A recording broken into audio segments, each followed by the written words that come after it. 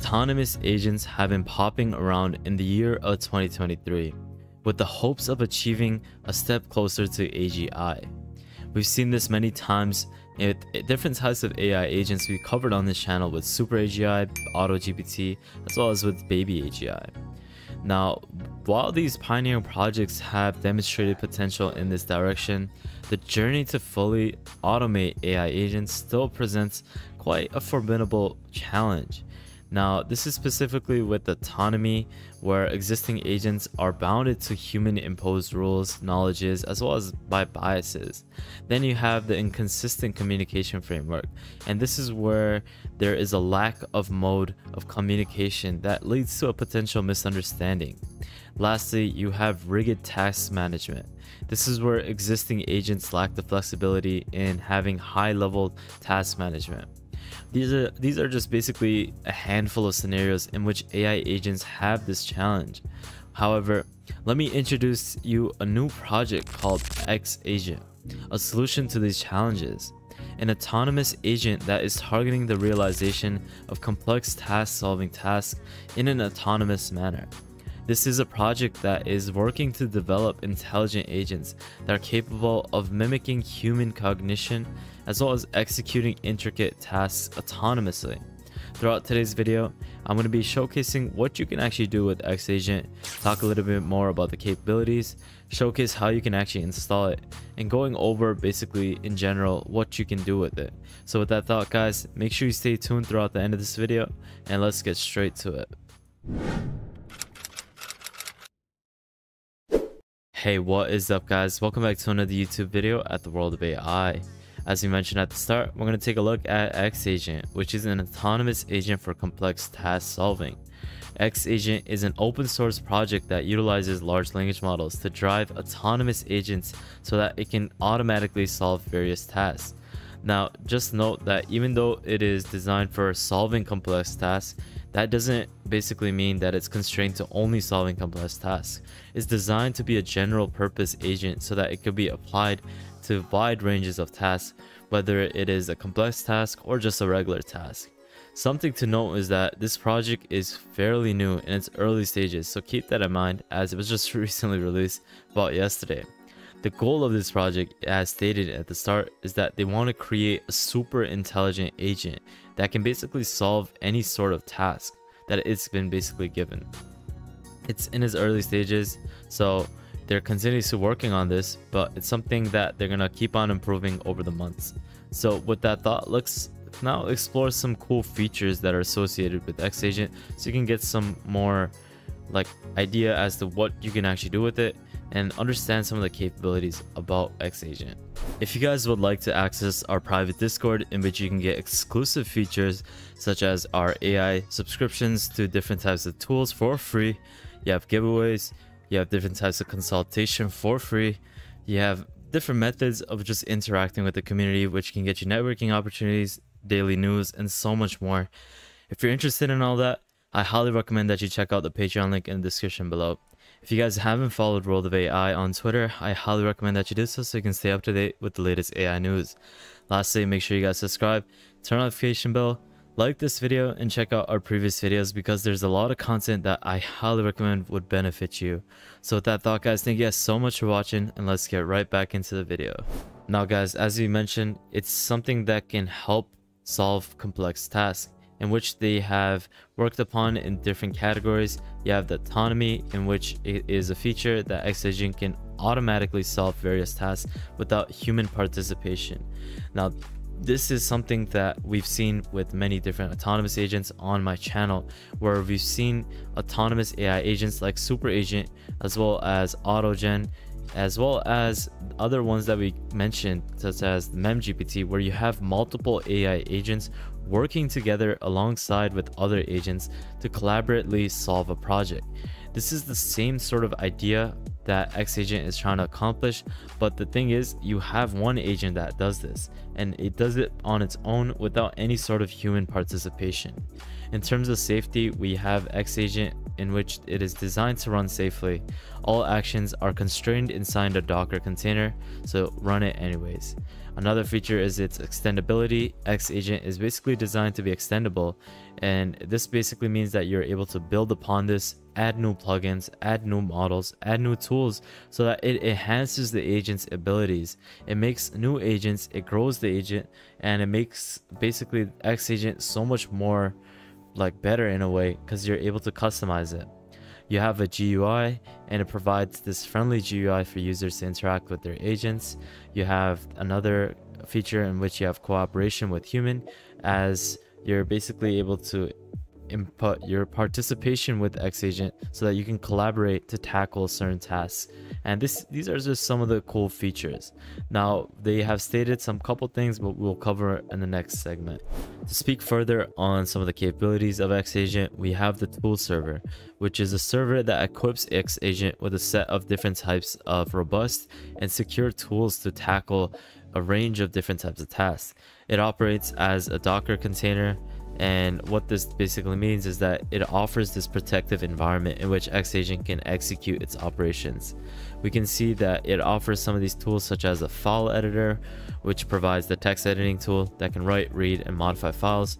You have the Python notebook, which provides an interactive Python notebook that can run Python code to validate ideas, as well as drawing figures. You have the web browsing feature, which provides you access to the web browser so you can search and visit different types of web pages. You have the shell, which provides a bash shell tool that can execute any bash commands, or shell commands, sorry, and even install programs and host services. You have the Rapid API, which provides a tool to retrieve APIs from Rapid API, and you're able to call them, which provides a wide range of APIs that XAgent can use. You can see Toolbench to provide, this is another application that provides the list of different APIs, and it's a platform for providing you different ranges of API callings so that you can utilize it within this collection. Now, it also says that you can also easily add new tools to the tool server to enhance the capabilities. You can see over here, you're able to have and build upon this, and you can see there's a build and setup tool server, which is one of the action pieces to help improve the capabilities. Now, we'll get to the next step of the video and showcase how you can install XAgent. Now, guys, I highly recommend that you have at least 8 gigabytes of RAM to actually run this. Otherwise, it's not even feasible to run on your local desktop if you do not have that requirement. If you do fulfill that, we can move forward in the installation process. You need to make sure that you have Git installed, which is an application that will help you clone this repository onto your desktop. You'll need Python as your code editor, and you'll need Docker. So once you have these 3 things fulfilled, we can move forward with the installation. So what we'll need to do is first go onto the GitHub repository. I'll leave all these links in the description below so that you can access it fairly easily.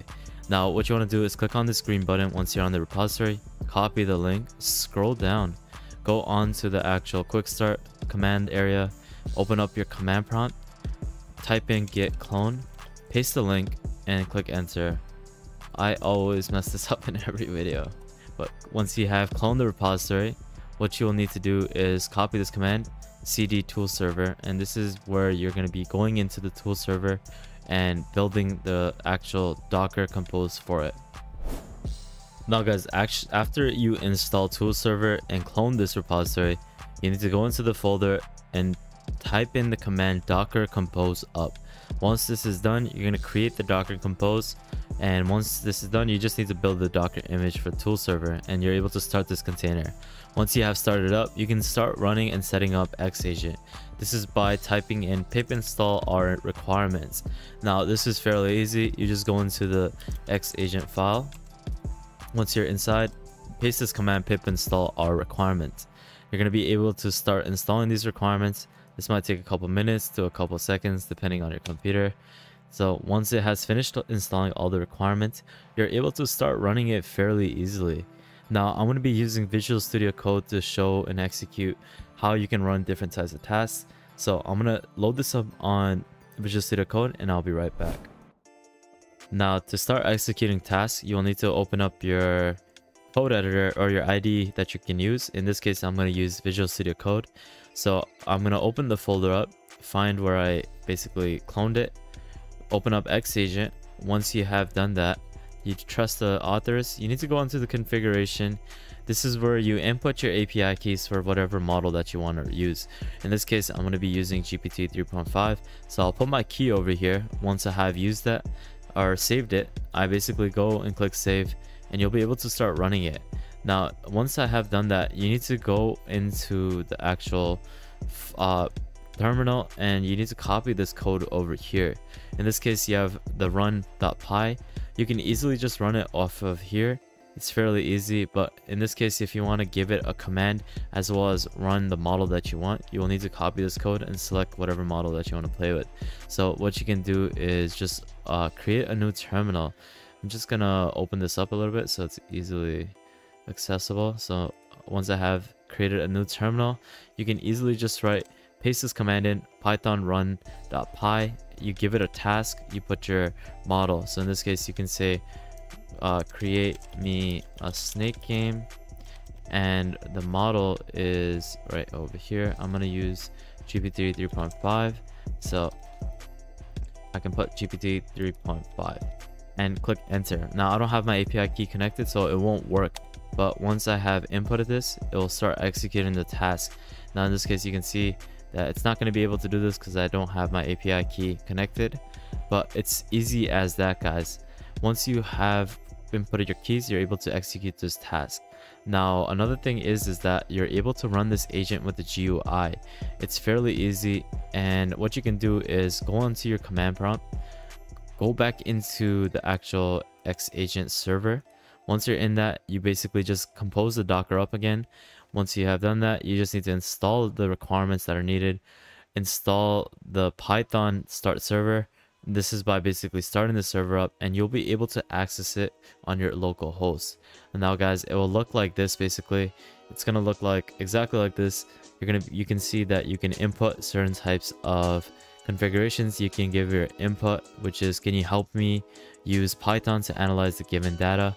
You are able to upload this data, and it will then give you a step-by-step analysis as to how it can graph it.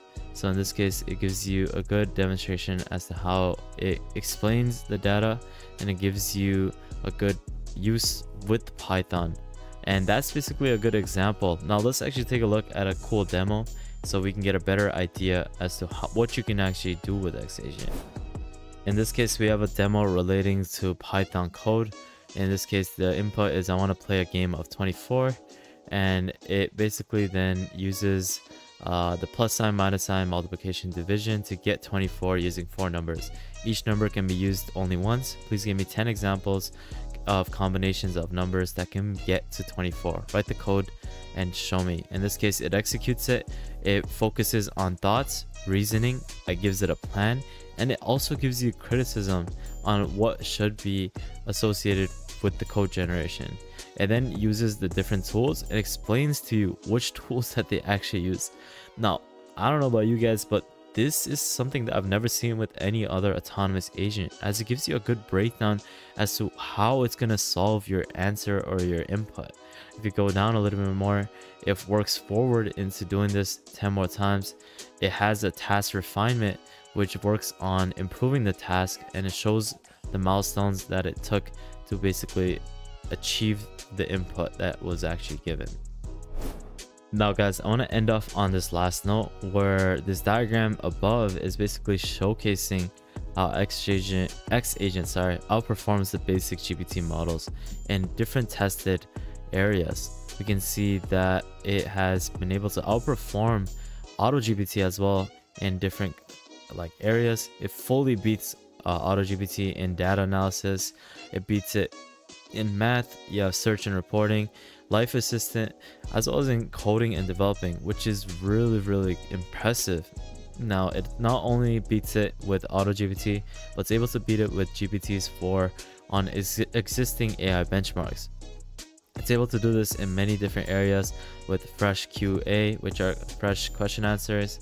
You have different metrics as to how it's able to benchmark autonomous AI agents. Now, this is really impressive as to how it's able to basically compare with these different models as well as different AI agents. Now, I highly recommend that you check this blog post out, as it gives you more details as to how they're basically able to achieve this. gives you a good understanding as to its framework, and goes further more in detail about XAgent. Now, if you're interested, I'll leave all these links in the description below. But guys, in conclusion, this is quite an intricate application as it's an autonomous agent for complex task solving. So if you're interested in this, I'll leave all these links in the description below so that you can access it fairly easily. But thank you guys so much for watching. I really appreciate it, guys, all the support that you guys have been giving me. Make sure you check out the Patreon page if you want to access our private Discord. Definitely give World of AI a follow if you guys haven't on Twitter. And lastly, make sure you guys subscribe, turn notification bell, like this video, and check out our previous videos so you can stay up to date with the latest AI news.